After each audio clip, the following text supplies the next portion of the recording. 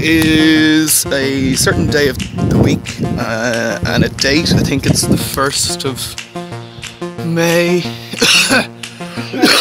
Sorry. So this is Belgium. This is really typical. This is what I've been seeing pretty much since I got off the train in France. It is morning time. I am off to Amsterdam now. But if you find it and if you touch it, yeah, good times. This is William's house. This is his back garden. These are his lettuce, which we ate last night. You can feel your body changing. And his beautiful, beautiful, beautiful home. Blue becomes red. If you're on couch surfing, I don't know, Adam has a friend, give him a reference, I don't know, he's cool. Becomes your daddy. And everything looks like a giant cupcake. And you keep laughing and laughing and laughing. Nothing is ever quite the same, really. And after you finish laughing, it's time to turn into a frog yourself.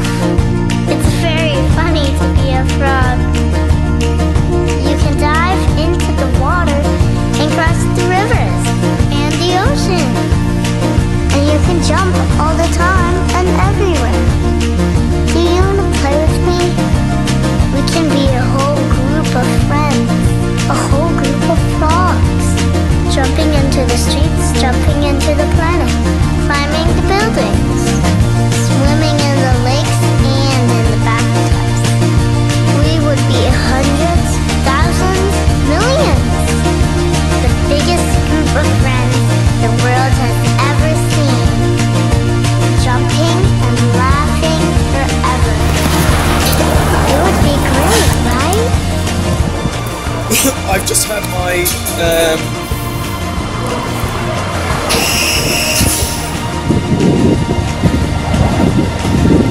sugar on my nose. That could have looked like something else.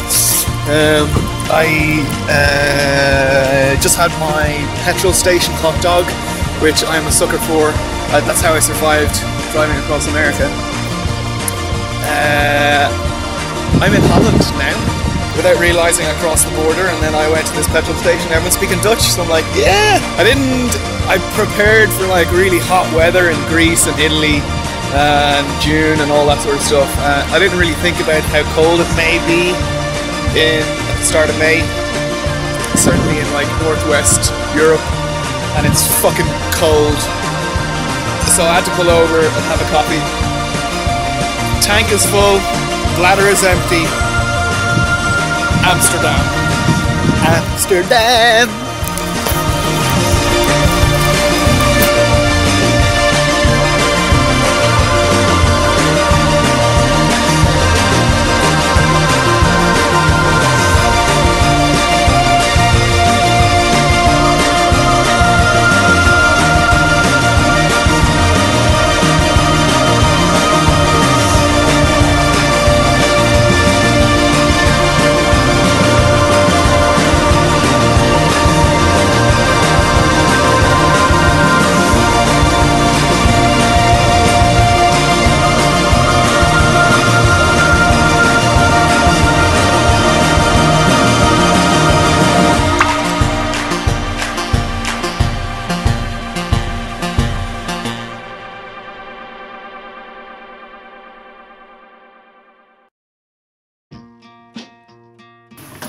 Just checked into the worst hotel in the world, and let me see. Is there a light? Oh, there is a light. Okay. Yeah. However, no bed sheets. And I think this is my bed here. This is my bed. With a nice earplug and some stains. And yeah, reception are nice. This is the Hansbringer Hotel in Amsterdam. And there's my bike outside. I found my linen. It's in here. Which is fair enough that you make your own bed in the worst hotel in the world. Completely fair. Totally understand. So, out with this shit. Ugh. And in with this shit here. Yeah, boy. Yeah.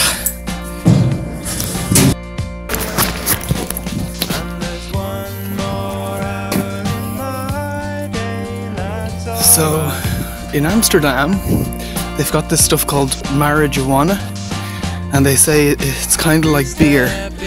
Kind of makes you a little bit woozy, makes you feel a little bit happy, but you don't get a hangover.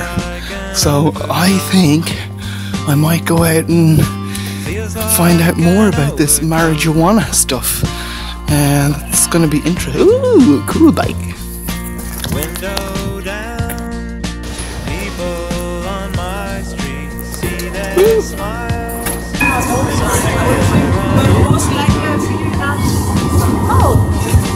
Somewhere an open road, and there's one more hour in my So I went into a coffee shop. They were not selling coffee. and there's one more hour in my Decided against the whole marijuana thing. I found out about that, and it didn't sound like my cup of tea. So I've decided to go down to the Anne Frank House.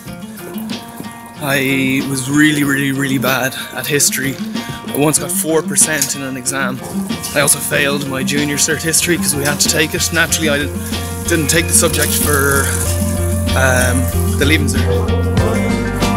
So I think not knowing basic history is a little bit ignorant, and I think given the opportunities I have on this trip. Welcome to Amsterdam!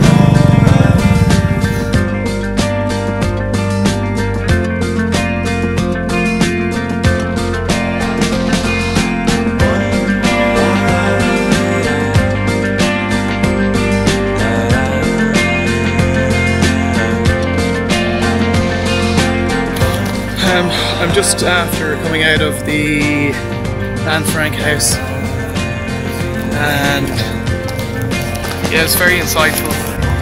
And there's an interview with the father at the end, and he says something like, you know, I never knew the Anne that was spoken about in the diary, and that even parents never really know their kids.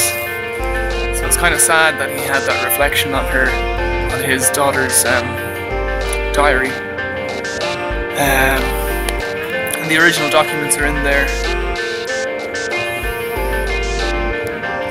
So,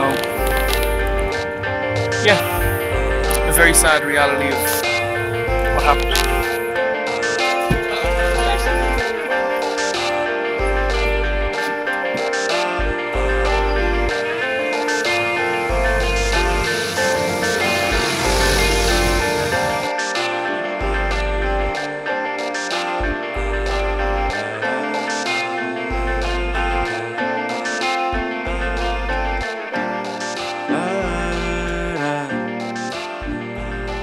da da.